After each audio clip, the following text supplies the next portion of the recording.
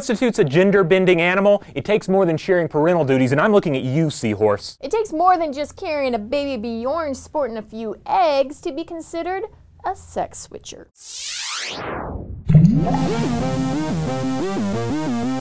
When it comes to organisms switching sex, there are two different types: simultaneous hermaphrodites and sequential hermaphrodites. Simultaneous hermaphrodites have both male and female reproductive parts for their entire life and can mate with any other member of their species. Sequential hermaphrodites are born as one sex, but change completely into the other sex during the course of their lives. Let's take a look at one of the most well-known examples of sequential hermaphroditism, Anemonefish, also known as clownfish, or to kids as Nemo. In the clownfish hierarchy, there is one sole female who mates with the males. When she dies, the largest male fish becomes the female and begins mating with the males. It's a simple solution to the problem of a low-density population. Most slugs are simultaneous hermaphrodites and have both a penis and a genital opening, so that when they have sex, they both fertilize and are fertilized. This allows them to reproduce more rapidly since they have both the goods, generating eggs and sperm, making them twice as productive as other species. In these examples, sex switching is a strategy that helps to support the group to which the species belongs. But what if you're an individual out there in the animal kingdom looking to increase your odds of survival on the mean streets of the ocean floor? Well, you might engage in what's known as pseudo-hermaphroditism, or a little gender subterfuge. The life of a female market squid is not an easy one. Hundreds of thousands of market squid gather to reproduce with aggressive behavior for the males that often cause injuries to the females. To make matters worse, right after laying tubes of eggs on the seafloor,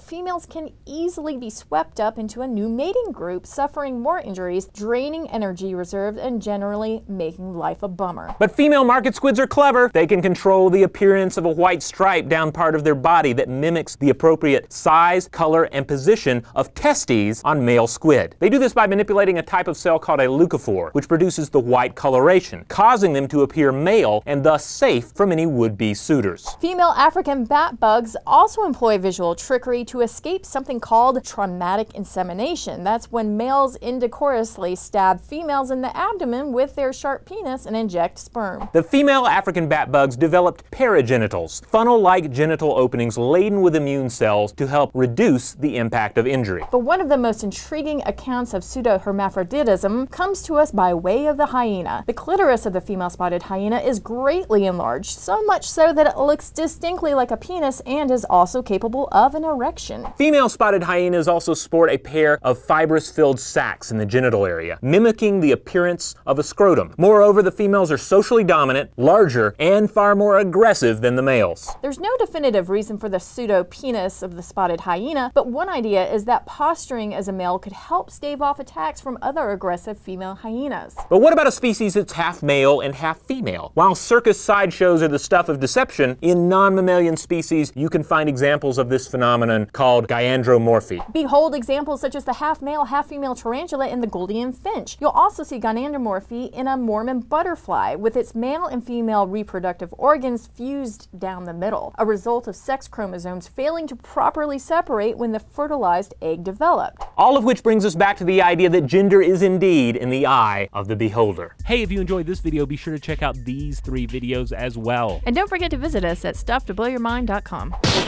Animals, they're amazing, right? They can do all sorts of strange, fascinating things, and some even have superpowers, by which I mean extraordinary abilities that sound like something straight out of a comic book.